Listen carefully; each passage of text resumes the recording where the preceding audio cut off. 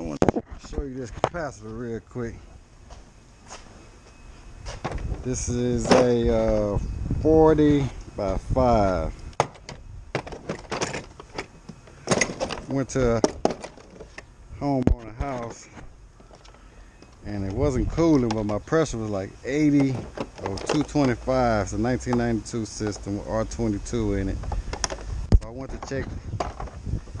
First I did a maintenance on it, and it kind of lowered the pressures a little bit, but with 80 and 225 you'll think the unit is running correctly or trying to, because 80 degrees in the house though, but it wasn't cooling.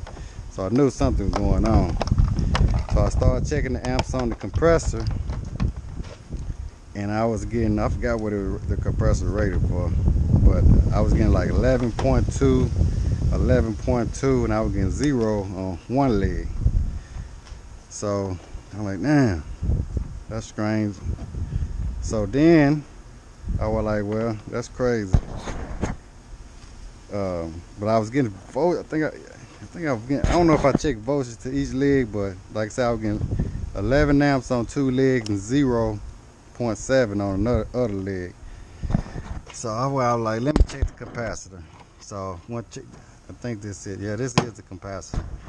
So went to check the capacitor. So I'm gonna arm it out.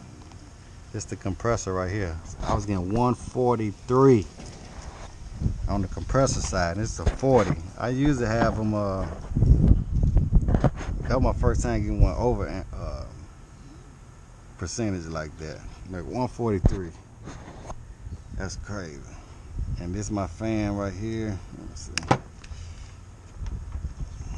And my fan.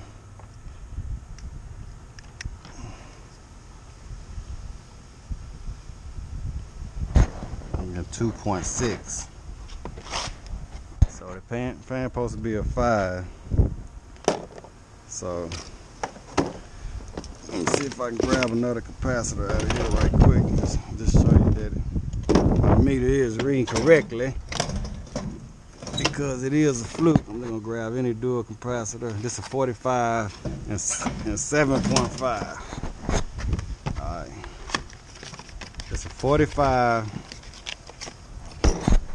and 7.5. Hope y'all can see that, because I know that sun's beaming. 45, this is a 45 and 7.5. I'm gonna do the same thing. I'm gonna put the fan, Herman, check the same thing. So I got 45.6 compressor. And on the fan side, I got a 7.5, which is rated for 45 and 7.5. Like I say, we're gonna do this one again. Watch on compressor. I got 145. I'm getting 143. So I ain't got my phone to do the calculation on there, but they gotta be over 100%. And he say it give you plus or minus 5%. Obviously they're way over 5%.